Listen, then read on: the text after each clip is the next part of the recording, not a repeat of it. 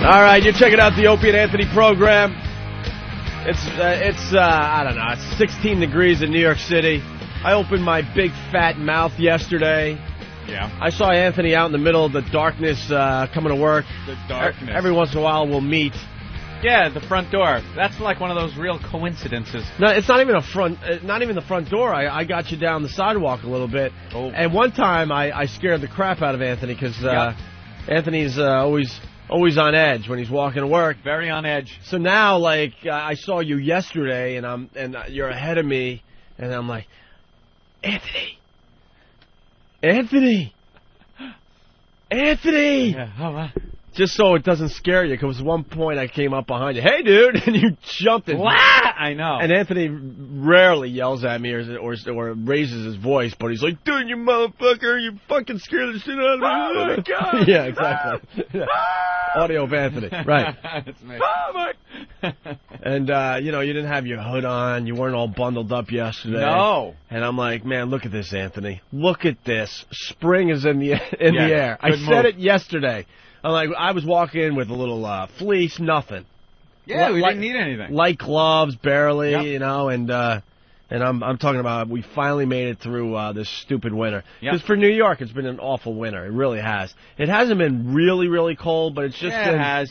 It's just been kind of that just same temperature day in and day out with no real breaks. I mean, in New York, we get breaks. We get some, warm-ups. And we got a couple, but nothing like we usually do.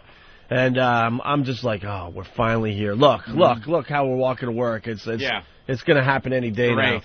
And then it goes, it's going to, change starting now. Yeah, middle of the day. Maybe I should, watch the weather on TV. Yeah, occasionally watch the weather. I listened to the news on the way in, so I knew it was coming. And then I got home yesterday, blizzard. Yeah. Goddamn blizzard outside. I just went to bed. I hibernated yesterday. And then this morning, the commute in, just ice everywhere. The Long Island Expressway, which is usually, even in snowstorms, pretty good. The left and right lane were covered with ice. So everybody's in the middle lane. You get those people. The middle lane's fine, but you get people that don't want to do over 35. Yeah. So now it forces you into the right or the left lane, which is icy. You got to go real slow, but fast enough to pass the car. Pain in the ass, people causing accidents. I know if you're in Arizona listening to this, you're like, whatever, dudes, but, Arizona, where they're all happy when it's snowing. Look, snow, where they get those occasional snowfalls. We just want to share in our misery. So it's 16 degrees today, and it snowed all day yesterday, and then it turned into rain, and then the temperature dropped, so, everything is iced over, and it just is a pain in the ass. And so I pull up to the station this morning, and I'm met by a commando. Yes. Dude, I swear to God, I thought I was living a video game. I'm like, do I shoot? Do I run? Do I have to talk to him because he's with me? Right. Do I scale the building and see what happens next? Did it feel like a real live video game this morning? Does he have a new weapon for me? Right, I exactly. just have to talk to him and I'll get a new cool weapon? Exactly. Yeah. It was Poe, but you couldn't... Of course it was. You couldn't tell it was Poe because he had some kind of... I don't know. It was like a paintball outfit on. That's the only thing I could... Right? A paintball outfit? Yeah. He did. It was, I should say uniform, I guess, but it was his paintball outfit. He's got the face mask on. Completely covered. Yeah. Because it's cold out, so he was wearing the stuff to keep warm, but it did kind of look like he was ready to play paintball. And it looked like he could just take a weapon out in a second, and he's like looking to the left, looking to the right. Oh, yeah. Just scanning the area. I saw him when I passed by doing about 50 in my truck, and I saw him standing out there. I go, oh, yeah, that's right. Poe's now meeting us out front, so there's no problems. No problems with some people or anything. So he asked me if he wanted to escort me for the entire length of my walk, and I'm like, nah, I don't need that. I kind of like the little stroll, and, I could see him down the block anyway. So if there's a problem, I just got to, it's getting hot in here. I'll just yell down the block, and he'll be there in 2 seconds. I can sprint up and beat somebody up, but I don't need him there for the whole walk. It was quite impressive. It was a impressive display this morning. So he told me when I here he is. He told me when I got up to the door to go in, he was like, "Good morning. Opie has not arrived yet." It's like, oh, okay. Kind of something I don't know until I actually get up to the sign-in book. Right. And I see, oh, Hughes. There we go. Opie's here. Dude, you just now gave everyone right my last name. Ah, sorry. What's wrong with you? I screwed up. Is there anyone that doesn't know that? Oh, really? Greg Hughes? Ooh! I know, that's what people... Got me! That's what people do when they feel like they know us. Yeah. Greg Hughes and Anthony Cumia. Oh, you got me. Wow. That hasn't been reported. Did a little research, did you? Yeah, you Googled. Fool. Anyway. Oh, you like your new post in the morning, or? Yeah, it's not too bad. The reason why I wear that mask is it was very cold this morning. It was very cold. Extremely cold. You wouldn't wear that on a day where it wasn't freezing, right? No, of course not. No, you got to wear that every day now. Oh, you like the commando mask? Yeah, that's your thing. Okay. Even if it's 80 degrees in the middle of summer, you got to wear that because it's really impressive. I'd rather no mask, but maybe camouflage makeup. Something like that. Just hanging out like a commando. Yeah, it looked like you were ready to hijack something. I don't know. Yeah. Well, I was wearing my jacket. I just wanted to... So, the jacket, you were able to identify me, right? Oh, absolutely. Dude, trust me. It says my name on it. Dude, trust me, we can identify you. I pretty much knew it was you when I turned the corner, one block away. There were no other commandos walking in the area. There was no doubt in my mind that was Poe. It's like, which one is Poe? The guy standing there with the commando mask on and the jacket, looking all stout and ready to kill, or the guy that wet himself laying on the sidewalk, who looks up every once in a while and goes, "Who are you?" Yeah, who are you? When you walk past him, there was a guy that used to stay in a vestibule, but I guess it was too cold for him. Yeah. And he sometimes yells out things at you when you walk by. I don't like that guy at all. Dude, might have to tune him up there, Poe. It's like 12 monkeys out there at that hour. Is. At that hour, it's 12 monkeys. 12 monkeys. How you doing, Bob? Yeah, they just come walking out of nowhere and up to you and stuff. Yeah, I see. Poe's watching you, Bob. Right. It's in the tooth. It's in the tooth. That movie gets better and better the more you watch it. I love 12 Monkeys. The first time I saw 12 Monkeys, I was like, what? It takes a couple of viewings to even understand what's going on. Yeah, the whole time. But then it's just a very, very interesting movie. Very cool. And we live 12 Monkeys at 4 in the morning. It's the world of 12 Monkeys. Yeah. So, but going to the station, Bob. Yeah, going to the station. Maybe you should be undercover in the morning, though. Maybe you should be one of those bums just laying in the doorway. Because maybe you're a little too obvious. That's good, though. It's a deterrent. Well, I noticed that the guys that normally walk the streets, they were going across the street. They weren't walking on my side. See? He's a deterrent. They were crossing the street. That's good. Ben, what's up? Jesus. You look like a fucking psychopath when I pulled up. That's what I'm telling you, man. No, yeah, we should have got a picture of your outfit. Yeah, can we get a picture for the website? Yeah, sure. With the mask, and it's just dark, and you're standing out there like, when it gets warm, can you just wear the gi? Stand out there. Imagine that. Just like throwing air kicks and stuff and spinning back fists. That'd be cool. My cab driver was like, "Who the hell is that guy?" You know, he's just looking at him. Oh, yeah, you want to find out who he is? Go ahead, screw with him. Yeah, you should just do like warm-up moves while you're waiting for us. 57th will just be completely deserted. Right. Everyone's walking down the other avenues.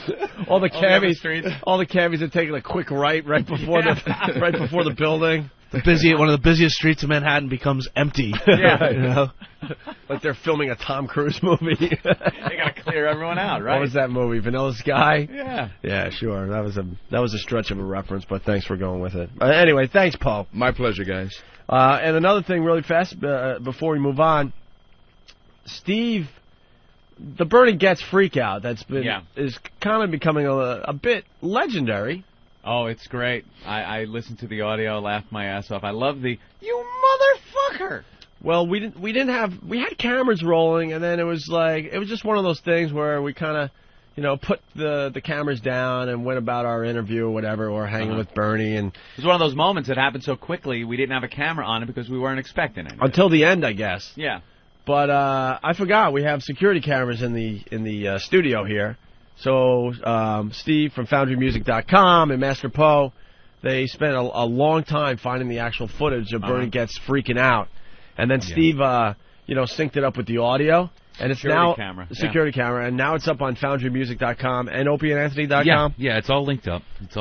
It is really funny to look at. It looks cool in that kind of grainy security camera look. It's you know? very, very creepy to look Yeah. at. It's just because you've got that, very step-by-step, video of from the security cameras. And those things aren't meant for broadcast. Those are meant for, what's the word? Watching black people shoot convenience store workers. Well, that too. Right? Is that what you wanted to say, Steve? That's pretty much the look. Yeah, Again, exactly. watch any episode of wildest police videos, and you'll see that type of look. You know what we're talking about. Yeah, exactly. It's very grainy, and it's we did the best of the best we possibly could. I'll see if I can get a better version, but it's very difficult because there's no audio coming through. No, you know what? Those cameras. The whole grainy thing works. It's just absolutely. It's just yeah. it's really cool to look at. Don't you guys have video at the end of the thing? Yeah, what I can do is now go through and match up 2-camera shoot. Yeah, basically match up the video that Danny and I shot. The security camera. I would do a quick cut to where your video takes over, and I think that would be really cool. Yeah, that's the next step of the process. This was just No, dude, you did a great job. It's up on Foundry Music and OpieandAnthony.com. Very cool. FOUNDRY music.com. Good job. We were starting to run promos and commercials for Steve's website, but then the company got really pissed off. I don't even know what the problem was, but they told them what is the problem? No more promos or commercials. The same problem it was back in at the old station. It's not over yet. Separation of church and state? Yeah, basically. My guess is they'll wind up staying, but they want you to pay for it. Is that it? No. They won't actually pay for it's a valuable tool for the radio program, and who cares? There's a lot of smut on there too. Actually, we moved that most has of nothing it to do with Opie and Anthony. What's wrong with it? We moved most of the smut. The smut is now tastefully done, and we moved all the boobs over to the Rate My Wow site. Tastefully done. Yeah, how is Rate My Wow going? Dude, it's just it's. I heard there was 1 million hits the first day. Yeah, it was not unique, obviously. No, it's weird. It's thousands of actual people visited. It was something like 9,000 or 10,000 people in some very short period of time. Hits is in terms of pages that people looked at, 1.6 million. Nice. In the first day, so that was. There's some awful tits on that. Yeah, they really are. By the way. Well, it just it's just really good ones. It just started, so it's a new website called RateMyWow.com. Is that linked on OpieandAnthony.com? Yeah. All right, everything's linked. Yeah, it's all linked up, and people just keep sending their boobs. And Jeff and I wake up in the morning and we approve the new boobs or disapprove them. Some people still haven't caught on to the fact you that have to disapprove some. No, don't disapprove. No, you don't understand. Someone sends in a random picture of a girl. Oh, I see what you're saying. We don't know who it is. Oh, God. No. You don't know who it is. Because it's funny to get those horror shows. The real bad ones are the best. Oh, it's hilarious because it's hot. You're really starting to get into it, and then oh my God!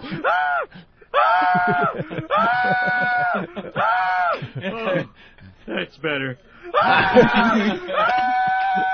This is Homer looking at RateMyWow.com. Yeah, exactly. I don't care what they look like, as long as they stick to the whole, show your boobs, have a little wow sign, it goes up. Well, it is Whip 'em Out Wednesday, by the way. And, it is.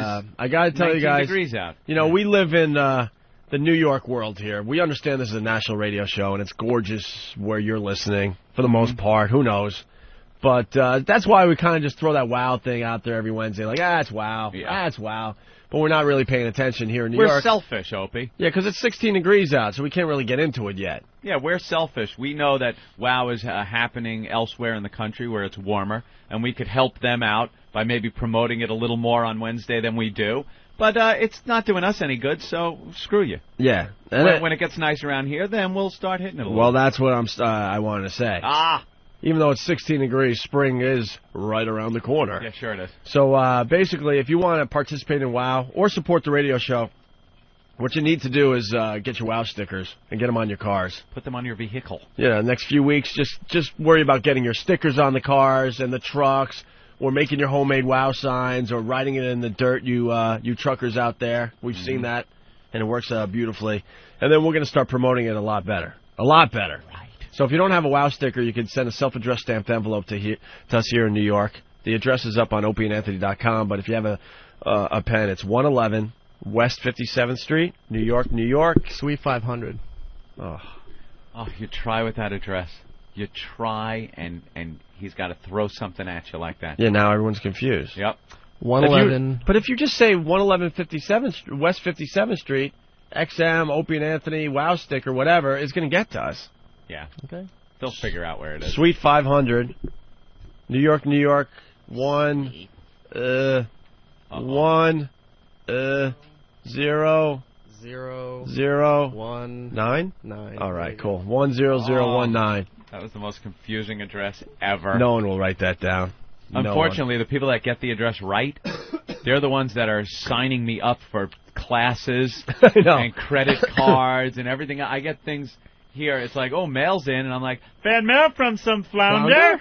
I'm feeling all good, and I get it, and it's these jackasses are signing me up for Columbia School of Broadcasting. Like, what? You know, I get junk mail here at the studio. We created our fans, and monsters, all of them. They're all a bunch of monsters. They're ready to just take over the whole show. Bunch of tools. At this point, they don't even need us anymore. They really don't. Last night there was a whole thread on Wackbag about how I'm starting to sound like the deep voice guy from the Steve's Ramone promos. Sure. And it's saying, because of the Beverly Hills incident and the fact that I'm spending more on clothing and eating better and things like that, making a little more money than I did in the older days, that I'm like the deep voice guy. So they started just doing a bunch of Ramones and then putting something that's appropriate for me at the end of it. And it went on for like 5 pages, 6 pages, bunch of tools. They're just ragging on me on the message board. So I just posted one back. Said something like, Ramone, reply to these tools. I think the Ramone thing is dead, unfortunately. Oh, I still like Steve's. Yeah, the Steve's are good, but the listeners killed that The listeners really drilled that one in. We thought we'd be able to ride that one out for a while, but you guys killed it on us, so now we have to come up with something else. Craig from Wackbag, watching the Bernie video. Fucking hilarious. Great to have a visual. It really is hilarious. Yeah. You can see that he just jumped up and went right at me. Oh, you can't really see that irks between me and Bernie because the footage is very grainy. Eric taking the bullet, threw himself right and I'm not even going to lie to you guys. I hid right behind Eric. There's been times where I have gone after people in the studio, but this instance I hid behind Eric, no problem. And Eric held back Bernie Goetz. The video quality for a security cam rocks. And notice 35 seconds in, Bernie's pointing his finger at Opie exactly like as if he had a gun. Really? Yeah, this is going to be a video that a lot of people watch. I got to tell you, because it's just really interesting.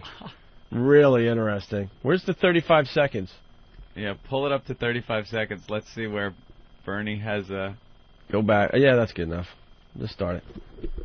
He's holding his fist. Oh my God! That would be boom, boom right there. It's like he pointed 4 times. Yeah, you're done for.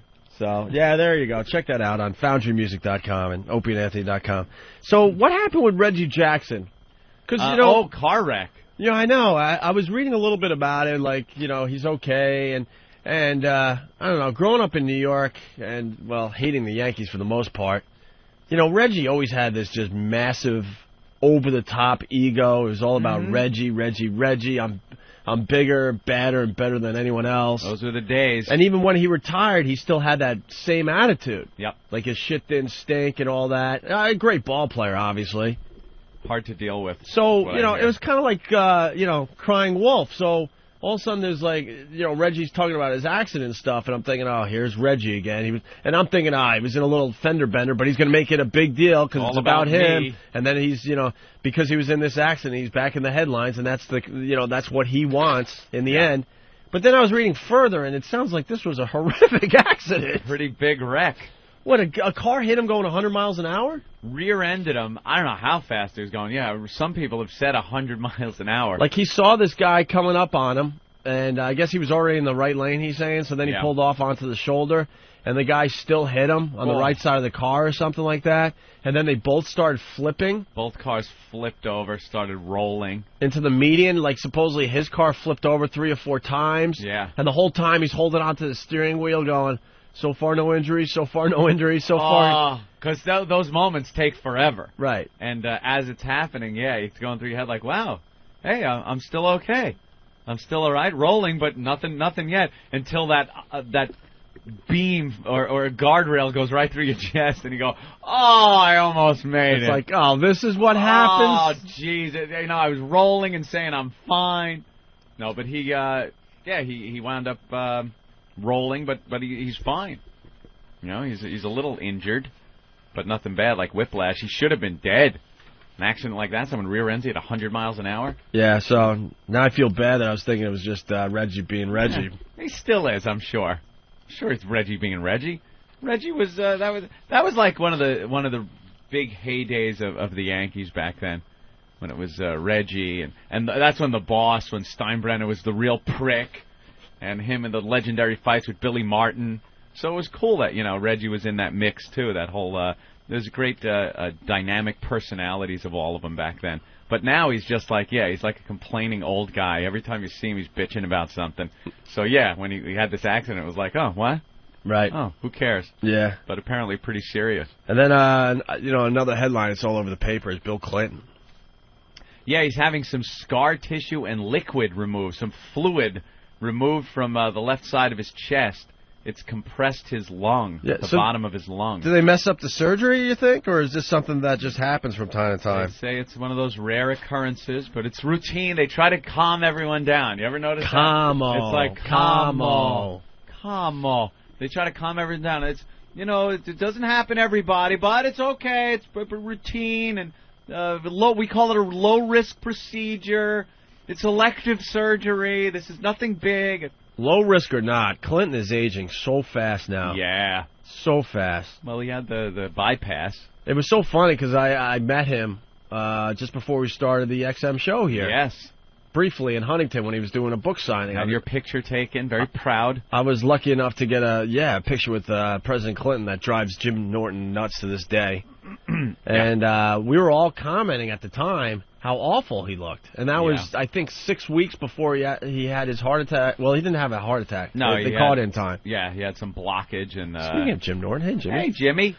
And they wound up doing a bypass on quadruple? Yeah. Yeah, they did a quadruple bypass. What I was going to say, he looked tired and he didn't look good. Yeah.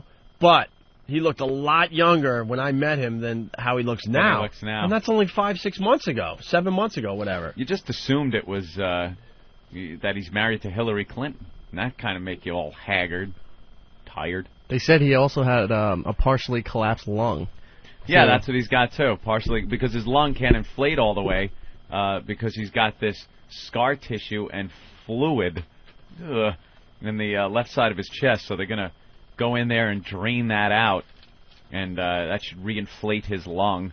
And he's running all over the globe with the older Bush guy. I was going to say, trying to keep up with that son of a bitch. I was going to say, is his new butt buddy pal going to be at the hospital holding his hand through the surgery? Bedside. Right. Come on, we got things to do. Right. All concerned about his health. Because no one cared about Bush Sr. until he teamed up with Clinton. Yeah. And Bush Jr. gave his dad something to do. It's like, all right, Dad, go off with this guy. Right. And now they're... That is the weirdest thing, because you just know the Clintons and the Bushes just did not get along.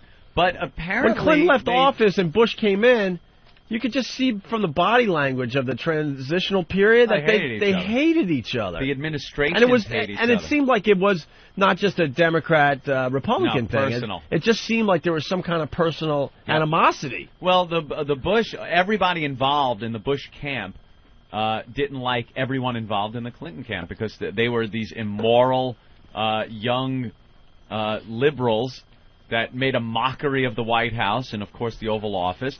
So you get these people coming in. They just want to get rid of everything to do with Clinton and get back to the dignity of the office. And it took a while, but, they're friends now. And from what I've read, they're very good friends. And they have what they've said is they have a lot more in common than they ever thought they did personally. And that seems to be the basis of their friendship. And the younger Bush teamed him up with his father to go over to the tsunami-ravaged... I'm just looking at Jimmy. He's catching up on the news. It's pretty funny. Like, where am I? It's like he's going through his workbook. Well, what we could do, we could take a break, and then we'll say hi to Jimmy. We'll see how his L.A. trip was. Did you sleep, Jimmy? No, on the plane? Nah, I tried to knock out a little bit, but I just... Yeah? I kind of just listened to tunes on my stupid laptop. Yeah? Were you in first class? Yeah, upgraded. Oh. Because you're testing, so they fly your coach. But yeah, I was earnest upgrade. Earnest upgrade. All right, why don't we take a quick break and we'll continue with the Opie and Anthony program. We'll say hi to little Jimmy Norton next. Like